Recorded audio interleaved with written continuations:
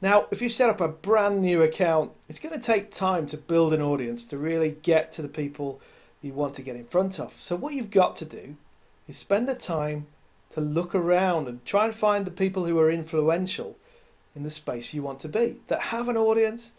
Get in touch with those people, connect with them in any way you can, message them, hope they'll follow you back, tag them in a photo, whatever it is. But I'm going to show you how you can follow the trail, if you like, of the influencers on Twitter. Here we go.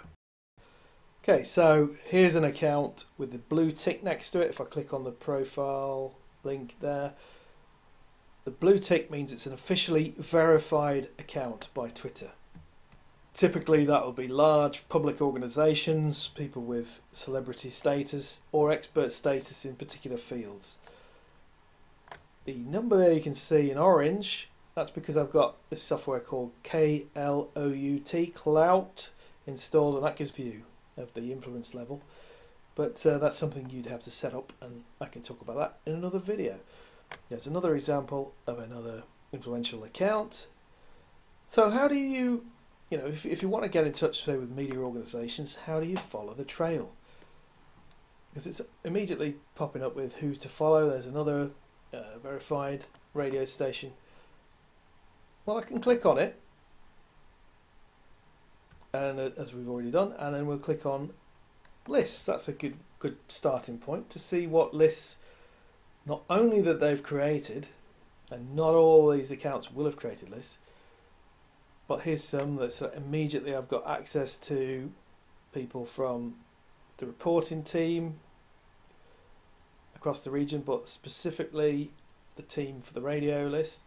And here I can see what lists they're added into. So this really opens up, and you'll see straight away how far it is. In fact, there's one that I've added to, and I'm at the top there, the most recent list created, but there's lists of radio, Lincolnshire. Now, not all lists are going to be absolutely relevant, but Lincolnshire Press, Twitter users in the area of Lincolnshire, experts. You can see that there's a theme, and what you can do is keep following, picking out the best lists, going to follow the right people, and over time you follow a certain number of these influential accounts.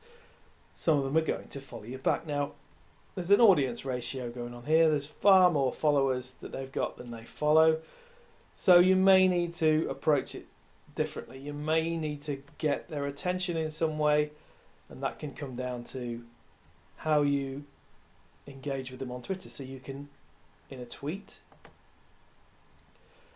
you can say, great. Well, for example, you can see one of their tweets. Let's pick this one about the new pound coin, and I can say, why not retweet it, and add a comment that says, looks.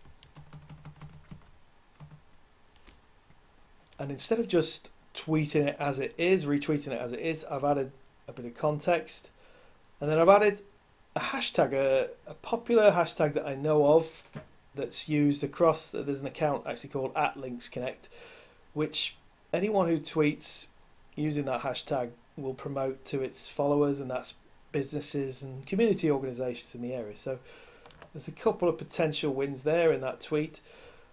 I could tweet a picture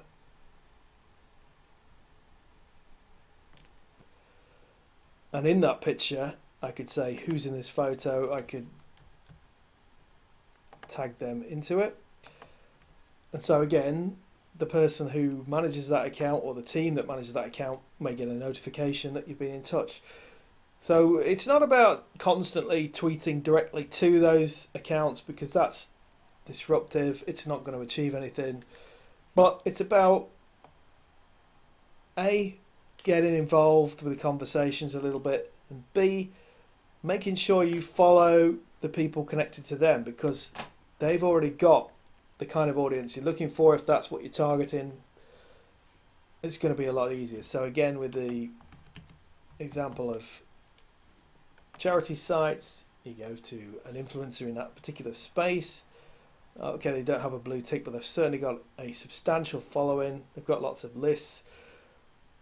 They obviously engage a lot with people, so they like lots of things. These are all the clues that you need to look for, and these influencers will make life a lot easier. If you start to retweet their content, well, they may well return the favour because it's noticeable. You know, when I get content that's been shared,